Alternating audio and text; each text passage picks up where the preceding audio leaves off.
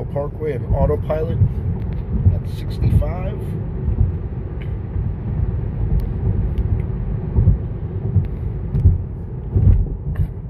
Works. It's a slight bit unsettling, but it does work. No hands on the wheel. She is driving completely at about 65 miles an hour is where I like to keep it set. There are a few spots where it gets a little shaky, where I don't trust it. Would be nice if I had full self-driving. I could do that maneuver without touching the wheel, but maybe someday. But autopilot is driving. Sawmill Parkway. Here we go. There's some nice turns here. Autopilot. You can see the wheel moving. It's weird to me that the wheel moves as the car drives. It's very strange to me.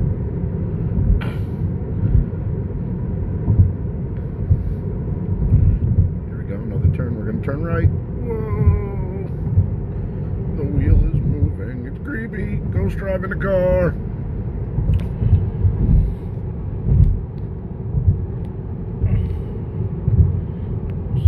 Parkway, cruising at 65. Love it. Now the heat is still on in here. Now it's beeping at me to touch the wheel. So you gotta give it a little pressure, because I didn't touch it in a while.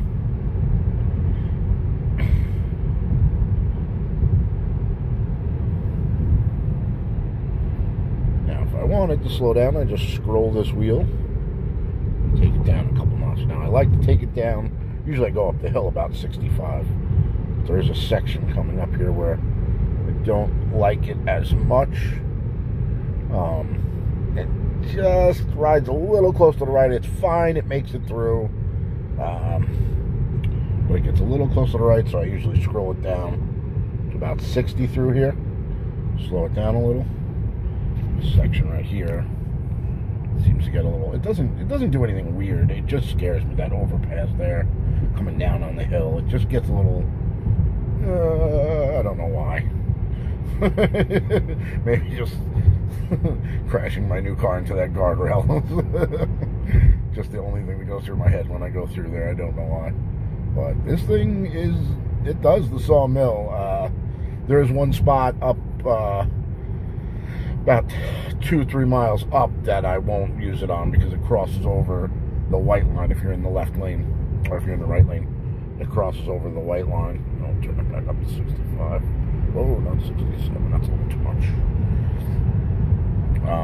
But I could see with a couple improvements, and as they start getting this Neuralink up, and they start mapping these roads with the cars, like this will be much better. It doesn't drive like a human. It doesn't hug the right when you're going to a right turn. It hugs the left. It hugs the opposite side of what you would feel it should. It does keep you in the lane. Some people freak out next to it, and some people don't. I've gotten strangely close to other cars, which I would think that the sensors would stop that. But it has happened. It doesn't recognize stoplights or stop signs yet. So up here, if it's red and I'm the first car, then I'm going to have to stop. But if these people stop, then I'm good to go. I don't have to touch nothing. You'll see every once in a while here, see those little white kind of circles coming up. Those are the sensors going off saying things are around you. So it's picking up the curb and stuff there. The sensors, the trees, the curbs, picking up all that over there. So if another car was to pull up next to me, it would pick that up and those sensors would go off. And if you get really close to them, they turn red. Oops, see, now it's telling me to touch something. Apply force to the wheel. So now I have to just pretty much grab the wheel and give it a little tug, and it goes away. And you can see here, I mean, your efficiency. I've come down 34.1 miles. And if I go to it here, go up here, I've used 8 kilowatt hours. I use about 16 on a daily commute. This one's a little high because I did have the heat on for a little bit to try it out. Even 222 is a little high for me. Usually I'm around 190, 200. But 8 kilowatt hours, so if you figure that out, 8 kilowatt hours times your normal electric rate, 18 cents, kilowatt hour.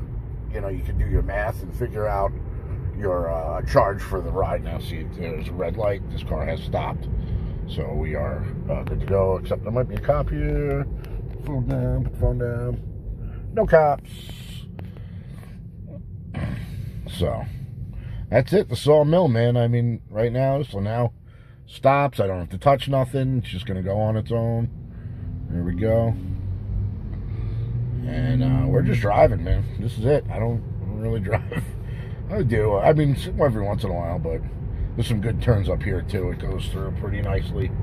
I do get a little nervous being directly, like I said, to the left of someone or to the right of someone. But autopilot for the win, man. And this isn't even full self-drive. Again, this is autopilot. Full self-drive was an extra $6,000 option that I did not purchase. I do plan to pick it up come tax time, I hope, with my tax rebate. Getting $2,000 back from just buying the car. Then I'll roll in the other $4 as long as it doesn't go up. We're hoping, we're praying, because I want the full self-drive. If I had full self-drive, I could hit this marker here to switch lanes, and it would do it itself. It would move into that lane. Right now, I'd have to disengage autopilot, switch lanes, and then re-engage autopilot, which is not horrible, but it would be great. More than you think. And then, like with this, so this person's going a little slow. I have the follow distance set up. Now it's slowed itself down for that person. Had I had full self-drive, this thing would move into the left lane. It would wait till traffic's clear, move into the left lane, and go. It would be pretty cool. That and the summon feature, where if you're in a parking lot, you hit the button, the car will come to you. Those are the two things I want out of full self-drive. They're not there yet. They're not 100%, and it's getting better every day, every week. Every 2 weeks, I get an update in this car through the Wi-Fi, and it updates the software. It gets better. It is the only car I've ever purchased that got better since the day I picked it up. I mean, it's gotten better since the day I picked it up. I can't stress that enough. As far as driving this car is like, I don't know. See, I come from old beater cars. I've never had a new car, and I've never had a sport car. The closest I could get is that Mustang I had, which was 1990. It was an older Mustang, but it was a pleasure to drive. It was tight in the turns. I mean, this thing is like sport. It's like driving a sport car. It's tight. It feels so good. The regen braking, stepping off the gas, you're gaining power back from the brakes. It automatically brakes the car a little bit. Here's the spot where I said it goes nuts. Well, it doesn't go nuts. I just don't like it. I'm not comfortable with it. Yeah, if you watch here, we're going to go through the turn, right? See this uphill, and then it kicks right here. So watch the lane. Watch the lane here.